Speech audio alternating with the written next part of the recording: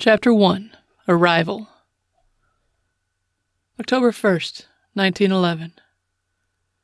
All glory comes from being daring enough to begin. My mom always tells us this, all four of us, almost every day.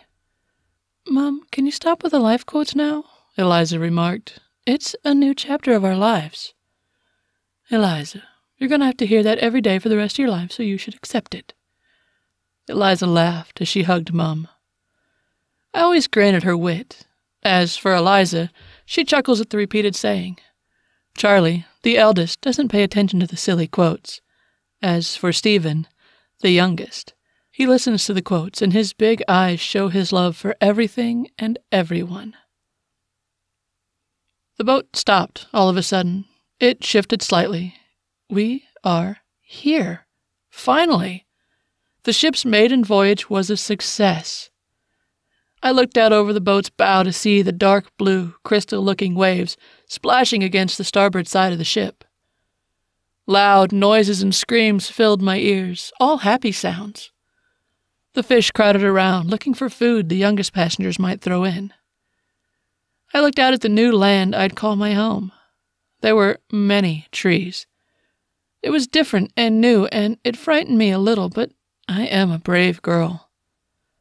The trees were filled with leaves colored bright orange, yellow, and crimson red.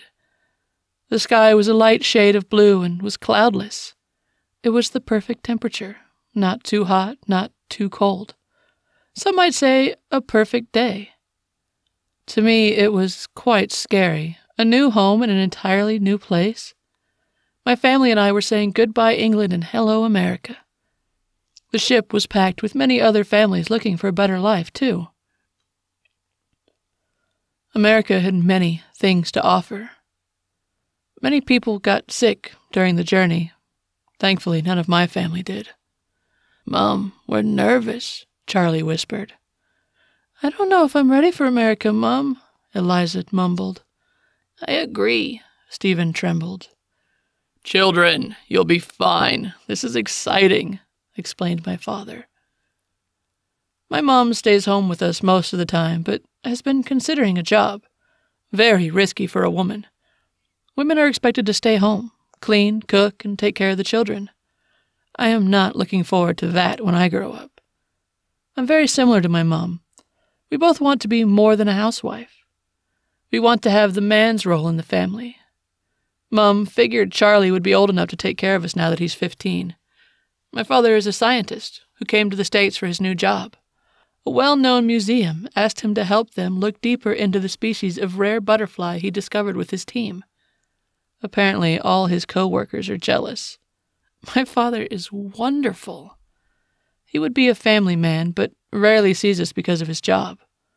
I miss him dearly most of the time and often feel strange when he is absent. Sometimes I think his job occupies him so much he won't come home and will just live at the museum and continue to allow the butterflies to consume his life.